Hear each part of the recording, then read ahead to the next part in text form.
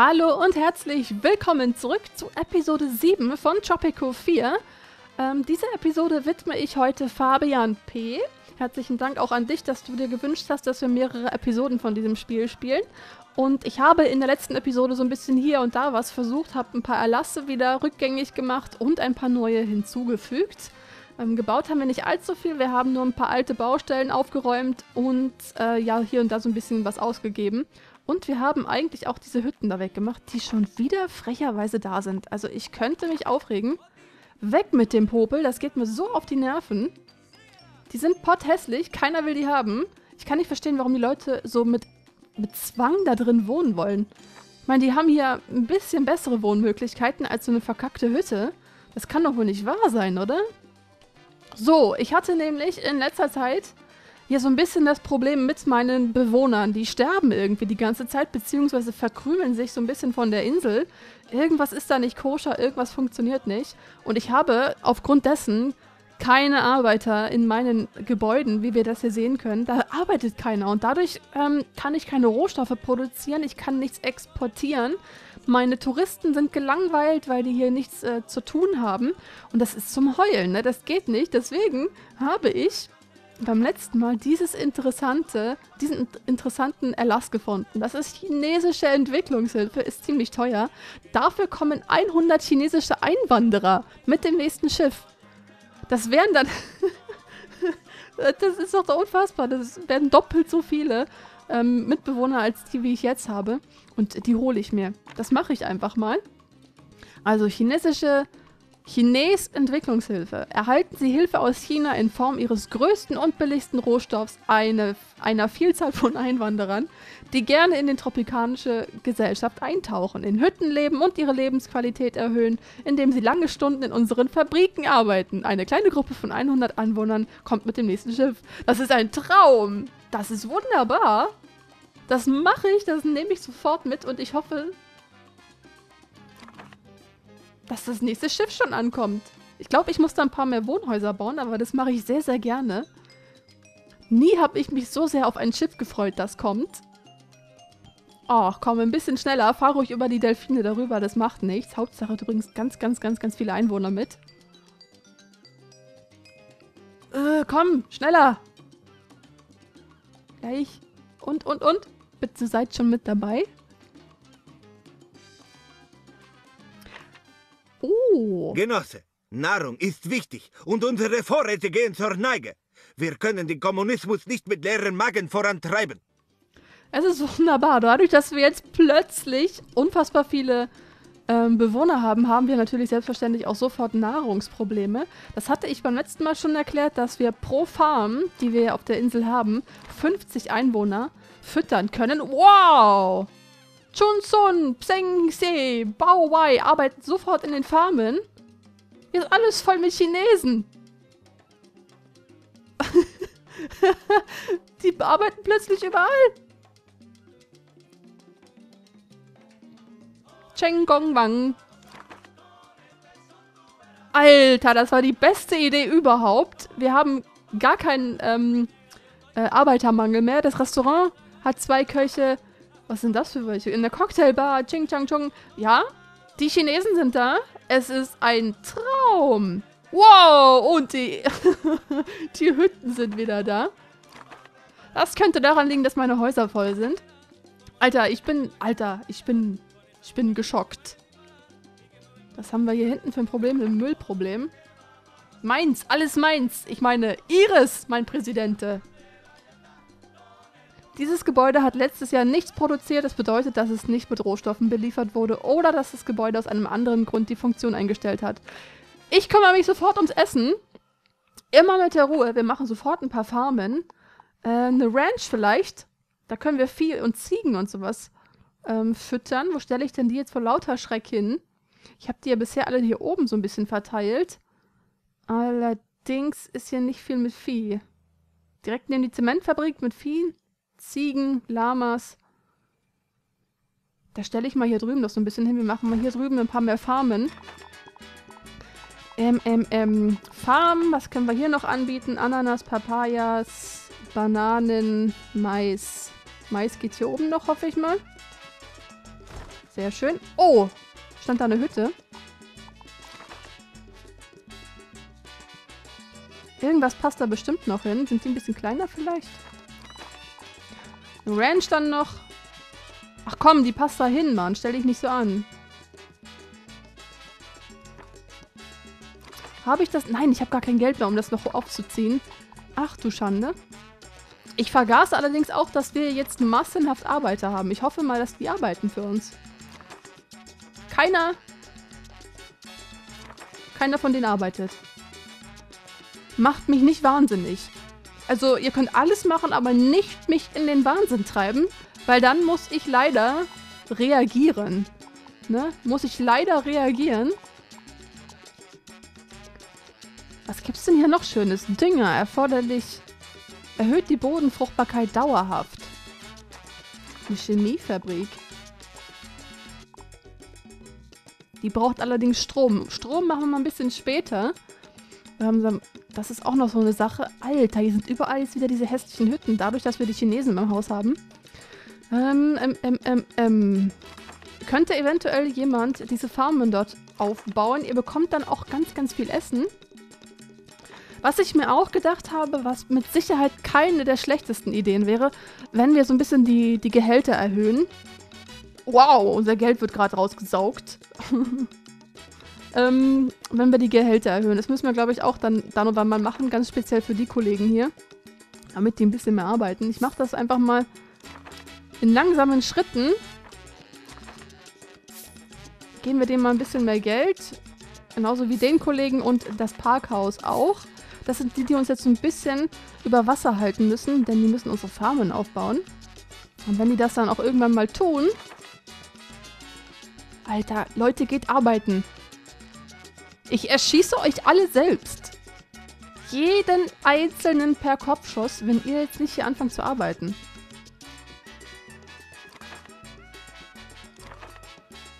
Großartig. Großartig, großartig. Gefängnis. Wir haben aber keine Gefangenen, das ist auch nicht schlecht.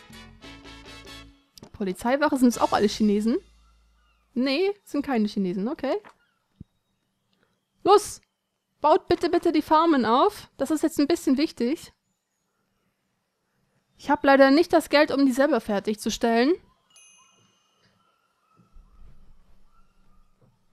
Da hat es wieder Ping gemacht, okay. Baumstämme exportieren. Hey, Kumpel. Ich habe wieder das Gesindel aus der Heimat im Nacken. Sie wissen ja, wie das ist. Also ich muss echt sagen, dass von den ganzen Charakteren in dem Spiel dieser Lord Schaffney mir am meisten auf den Sack geht. Mit seinen ekelhaft fettigen, gesträhnten Haaren hier, dieser Schnauzbart, der auch fettig aussieht, genauso wie dieses Gesicht, was auch so glänzt und den Segelohren und seinem Monokel hier im Auge. Und dann dieser Fake-Akzent auch noch dazwischen. Hey, Kumpel, ich hab wieder das Gesindel aus der Heimat im Nacken. Ja, ja. Ich möchte eigentlich prinzipiell alles, was der sagt, ablehnen. 30% Beziehungen zu Europa, my ass, möchte ich dann in dem Fall auch nicht, ne? Geht mir einfach nur auf den Keks. Oh, wow, guck mal, wie viele Leute im Zoo sind. Eintrittsgeld sollte ich dann definitiv mal erhöhen, damit wir ein bisschen mehr Einnahmen haben. Ist auch irgendwie so ein bisschen das Einzige, das wir hier haben. Das hätten wir noch. Da geht aber keiner hin. So. Die wollen alle in den Zoo. Oh, oh. Oh, oh. Lin Lin Chao ist im Zoo. Lin Lin Chao ist Koch. Was, der ist LKW-Fahrer? Der ist Koch. Der hat eine Kochmütze auf. LKW-Fahrer? No me interesa. Ah, ich habe auf den Falschen geklickt. Lin Den Chao ist 28, ist sogar eine Frau und ist Koch. So, das macht schon ein bisschen mehr Sinn. Das nimmt mir trotzdem nicht die Angst, dass die Gute im Zoo ist. Ich möchte ja keine Klischees jetzt hier irgendwie füttern oder so, aber das macht mir Sorgen. Chinesischer Koch im Zoo. Gut, machen wir mal weiter. Bisschen Geld haben wir eingenommen wieder. Was haben wir hier? Das ist Müll oder was? Ich check das nicht, was das sein soll. Ich habe doch jetzt eine Müllhalde da hinten. Was haben wir hier? Hochtemperaturofen, die Mülldeponie erzeugt weniger Verschmutzung. Für 2000. Ups, ich hatte kein Geld. Jetzt habe ich noch weniger. Dafür haben wir einen Müllverbrennungsofen. Was haben wir hier im Arsenal? Der möchte auch irgendwas von uns. Liebe Leute, die wollen alle irgendwas von mir. Jetzt lasst mich doch mal 5 Minuten in Ruhe. Lasst mich meinen Triumph hier genießen. Und ich sehe, dass sogar die Chinesen das nicht bei uns aushalten. Die sterben schon wieder. Das kann gut möglich sein, dass sie gerade verhungern. Ich muss mal ein bisschen gucken, was das Problem hier gerade ist. Unglücklich. Was hat denn der zum Beispiel? Was hat der für Probleme? Der ist arbeitslos. Der ist arbeitslos. Ich spiele alleine Verstecken. Was? Was? Also, ja, was erwarte ich auch? Ich meine, kein Wunder, so wie ich die Leute behandle. Ich bin geschockt. 30 Jahre alter Chinese, der Bao Rodriguez heißt, 30 Jahre, ist arbeitslos und spielt alleine Verstecken. Das ist zum einen unfassbar tragisch, das ist dramatisch. Auf der anderen Seite ist das wahnsinnig lächerlich. So, jetzt gucke ich nochmal eben hier. Was wollte ich gucken? Ich will gucken, Essen. Wie geht's mit dem Essen? Nahrungsqualität. So, Mahlzeiten ausgelassen. Wir haben kein Essen. Die verhungern. Das ist das Problem gerade. Die verhungern. Was definitiv daran liegt, dass meine... Aha, jetzt werden sie aufgebaut. Sehr schön, die Leute haben endlich angefangen zu arbeiten. Die Farmen. So, wir brauchen mehr Farmen, wir brauchen Ranches, wir müssen irgendwo Essen produzieren. Wo ist denn die erste Ranch, die wir gebaut haben? Die ist hier, da arbeiten auch schon 2 Leute drin.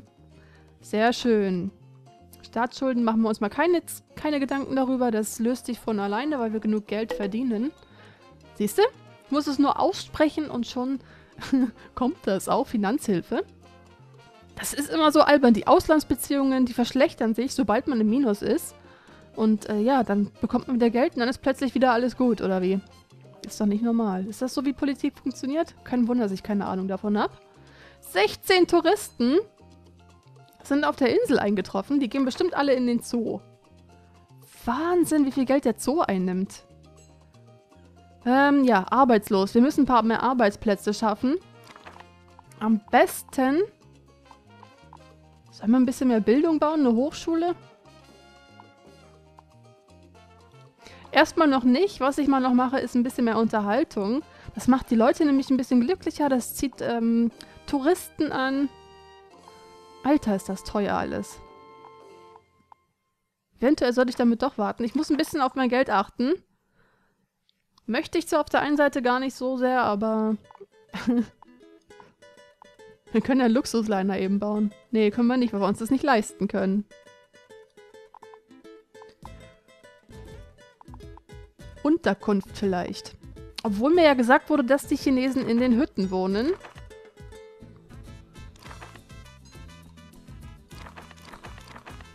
Die Chinesen wohnen in den Hütten. Würden die theoretisch nicht auch woanders einziehen?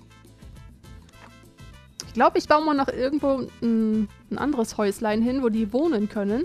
Und dann kleistern wir hier drin alles mit Dekoration und Parks und sowas zu, damit da keine dusseligen Hütten mehr stehen. Das kriegt mir nämlich unfassbar auf die Nerven, falls ich das noch nicht erwähnt habe. Solche Apartments würde ich auch gerne mal bauen. Jetzt ist ein bisschen das Geld. Jetzt wird es ein bisschen knapp. Ich möchte so viele Sachen bauen. Los, Touristen! Geht überall hier meine Touristenattraktionen besuchen. Das zum Beispiel. Das ist voll schön da. Ich mache mal ein bisschen billiger, weil offensichtlich geht da sonst keiner rein. Alter, der Zoo. Der Zoo, guck dir das mal an. Der ist so frequentiert. Das war eine gute Idee, die Hotels direkt neben dem Zoo aufzustellen. Stell dir das mal vor, du gehst auf so eine Insel, wo es echt heiß ist, wo echt die Sonne den ganzen Tag auf deinen Schädel brennt und eigentlich jeder kleinste Stinkhaufen doppelt so viel stinkt und du bist dann direkt neben dem Zoo. Ich meine, die sind zwar voll süß und alles, aber die riechen ja dann auch. Ich meine, die machen ja so Kackhaufen überall hin.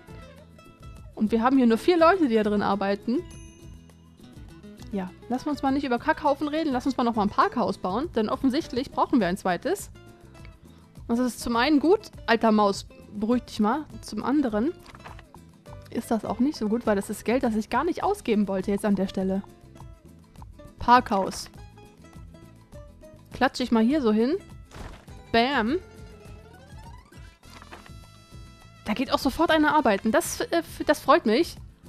Das ist fantastisch. Diese Situation mit den arbeitswilligen Chinesen wird einiges leichter machen für uns. So werden Baustellen fertig gebaut. Oh, wartet mal, jetzt kam mir gerade eine Nachricht. Kubanische Raketenkrise. Wehrdienst wird automatisch aktiviert. Okay. Habe ich den nicht sowieso aktiviert? Ja, hatte ich doch. Von daher...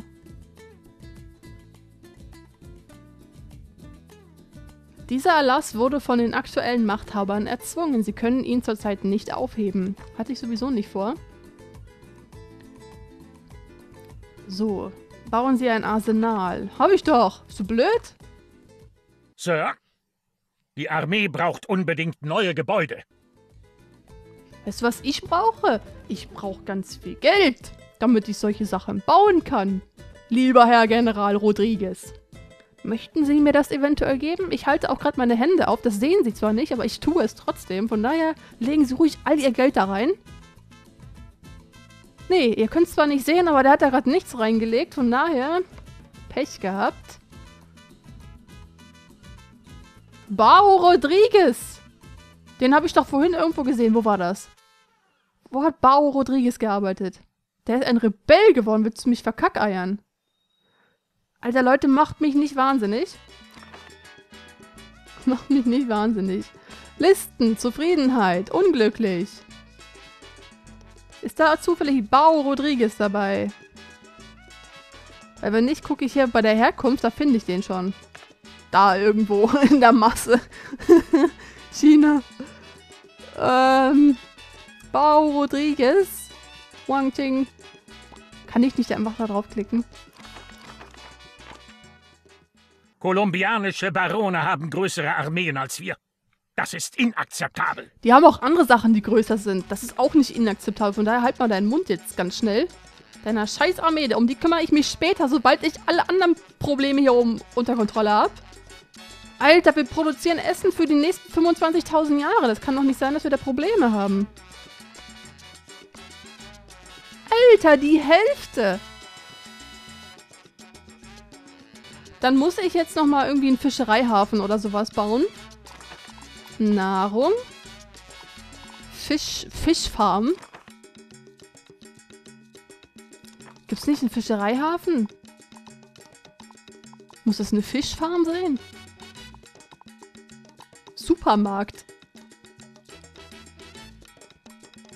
Oh, die Nahrungsqualität ist besser als auf dem Markt.